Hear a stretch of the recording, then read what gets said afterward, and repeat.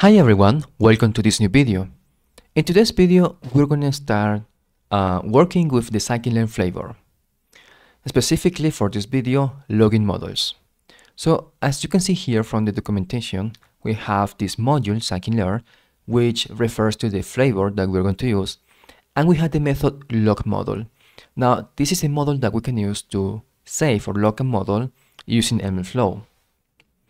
So there are many parameters, or this function takes many parameters, but only scikit-learn model and artifact path are mandatory parameters.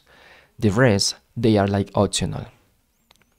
So let's see an example of how it works. But first, I'm going to import MLflow and set the tracking URI. And here I'm going to use a model from scikit-learn because I am using the scikit-learn flavor, specifically a random forest classifier. I'm going to create an instance of this classifier, and then I'm going to use the method scikit-learn.logModel to log my scikit-learn model. Now for the scikit-learn model, I need to provide the object that I created here, and the artifact path is my location in the tracking server. Now notice something here. In this case, I am not training the model or the classifier, I'm just creating the object. In a typical scenario, you could train the model first and then log the model after that. So let me run this. And now I'm going to show you this in the interface. So here I'm going to refresh, and notice that since we didn't provide an experiment ID when starting the run, the default experiment was selected by MLflow. And here we can see the run, login random forest.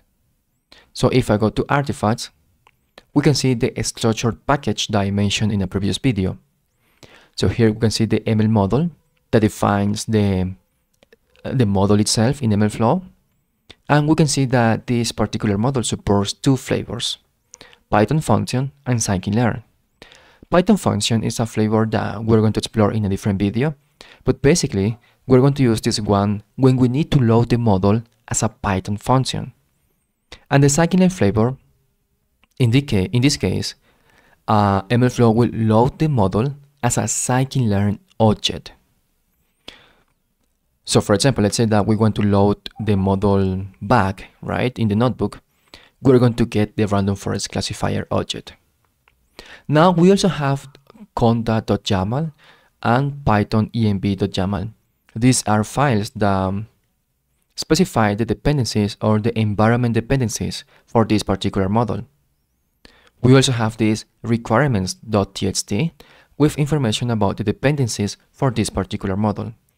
Now all these, let's say, data or metadata was inferred by MLflow automatically. But we can also provide this information, let's say, when we are logging the model. Let's say that you need a custom dependency for your model. Well, you can specify that when you are logging the model with the method MLflow.logModel. Sorry, MLflow.scikit-learn.logModel. And finally, here we can see the model.pickle file. Right? This is the actual scikit-learn object, or the random forest classifier.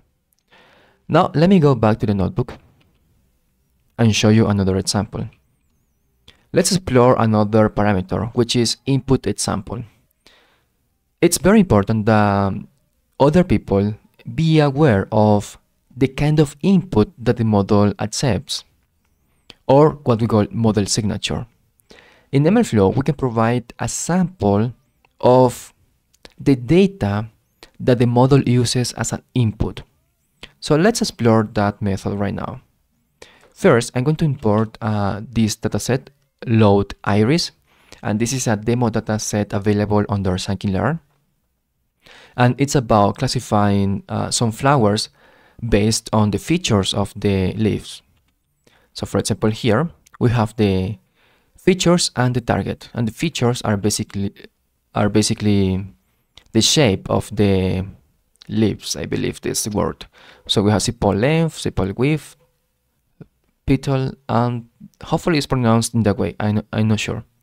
But here we have the features or the columns, and these are supposed to be the input of my classifier.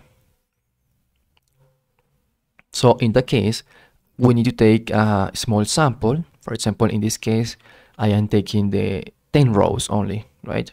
And then here, when I am logging my model, I provide the scikit-learn model, which is the object that I am creating here. I provide the artifact path, and then there is a parameter input sample, under which I'm going to specify the small sample that I took before. So let me log this model. And again, just as a reminder, I am not training the model here because this is a demo video, but usually you want to train the model first and then log the model. Now let me go back to the UI. And here MLflow created a new run, this one, login with inputted sample. I'm going to go to artifacts, and now we can see additional files. We have this inputted sample.json, right? So we have the columns names and the data. So this is very important because in this way, other developers that are looking at this model, they can know, hey, this is the input of my model. This is how it looks like. And we have this other JSON file serving inputted sample.json. You can also use this sample data as a validation mechanism when you're doing inference, for example. So that was everything for this video. Thanks for watching it and see you next time.